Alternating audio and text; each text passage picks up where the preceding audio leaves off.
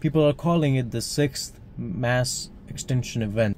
So recently this reporter found out that there's thousands and thousands of groups of humans disappearing around the world at a pretty drastic rate, and it is not making any major headlines at all in any of the major news stations. And let me tell you two facts, and that might give you an idea why it's not making any major headlines. Well, one, it's a shocking fact, is that the number of humans that are disappearing, it's in millions. And the two, it's not humans, it's animals that are disappearing, and people are calling it the sixth mass extinction event. Animal species are completely getting wiped off at the face of the earth at 1,000 times the normal rate.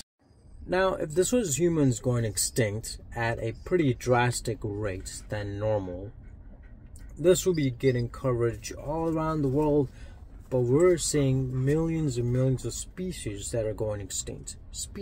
Animal species that we haven't even had the chance to learn about, they're going extinct.